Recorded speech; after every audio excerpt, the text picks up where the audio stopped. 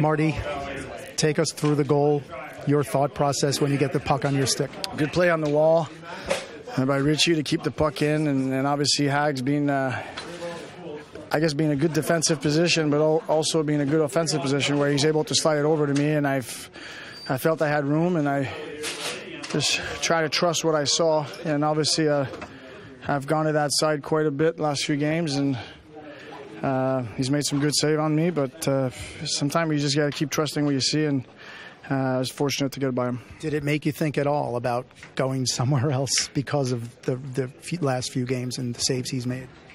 Yeah, I had some decent looks tonight. The puck bounced a couple times, and you just got to concentrate on your next opportunity, and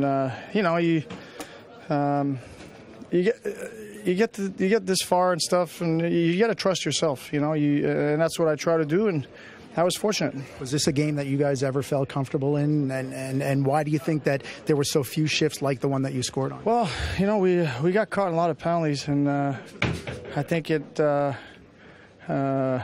tired some guys. Guys played some very important minutes, but you stay the course. Try not to beat yourself, and when you have an opportunity to go, every shot's a good shot. So obviously you saw it last game, with their goal. So you're trying to manage the game there and not trying to give them too much. And when you have opportunity to go, you try to go. How about the magnitude of being up emotionally, being up 3-1? No, it's a big difference. Up 3-1 and 2-2 going back to Montreal. We're well aware of what the opportunity we had these 2 games here at home, and we were obviously disappointed with the result last game, but we thought we played a good game, and it's just hockey, and tonight, obviously we're on the good end, and it's a big plus for our club to go to Montreal up 3-1.